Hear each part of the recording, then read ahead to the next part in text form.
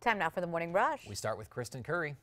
We'll begin with our next big weather maker. Not happening today. We're actually getting rid of a storm, so this afternoon nothing but sunshine and much lighter winds compared to what we had yesterday. We'll go to bed with a clear sky, so tomorrow is going to be another cold one to start, but warmer temperatures that is expected Thursday afternoon. Fernanda?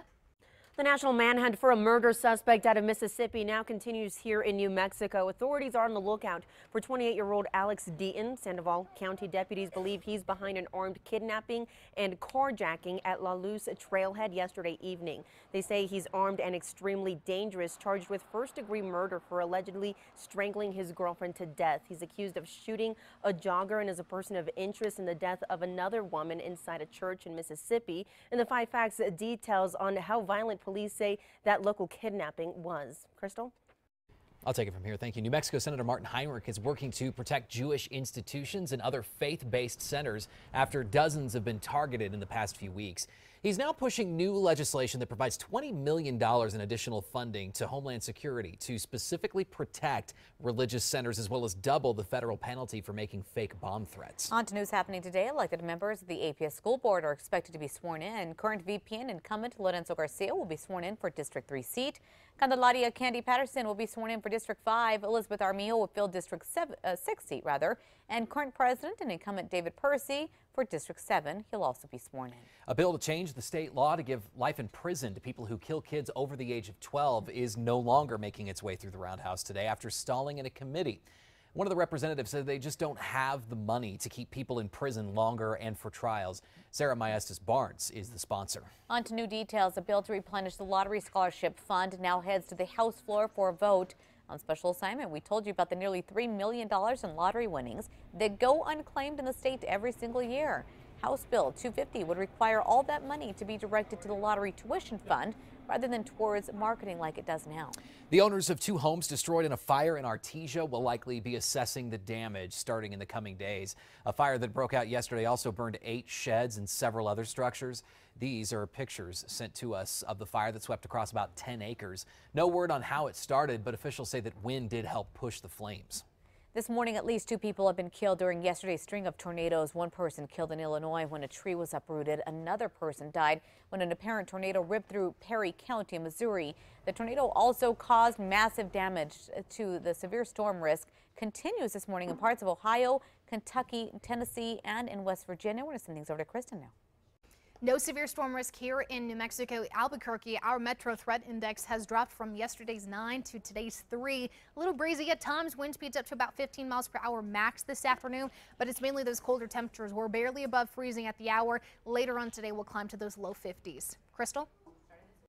People in Roswell can get rid of unwanted items hanging around the house starting this weekend. The city is holding its March Out the Trash event. Every Saturday this month, residents can bring unwanted electronics, appliances, and other household goods at drop-off locations for free. For more information, head on over to our website, KRQE.com. Heading to the state Senate, a bill to make sure local governments can collect taxes on short-term lodging arranged through websites like Airbnb. The House of Representatives just approved a bill that closes loopholes that allow rentals of less than 30 days to avoid taxes. The measure calls for occupancy taxes of up to 5%. At least half of that revenue is set to go toward tourism-related marketing. Time now for a check on your Wednesday morning commute. Good news is nothing major to slow you down. We're moving at posted speeds on both I-25 and I-40. Surface streets looking good. We'll let you know if otherwise.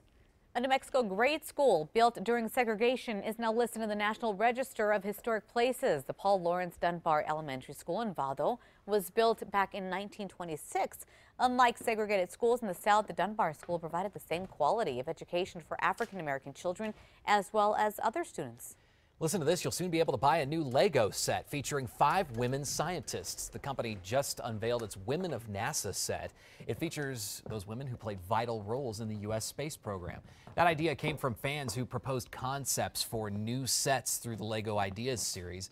Lego is still working on the final design and price. It's set to be released either late this year or early next. How cool is that? Yeah, that was my favorite story of the morning. Yeah.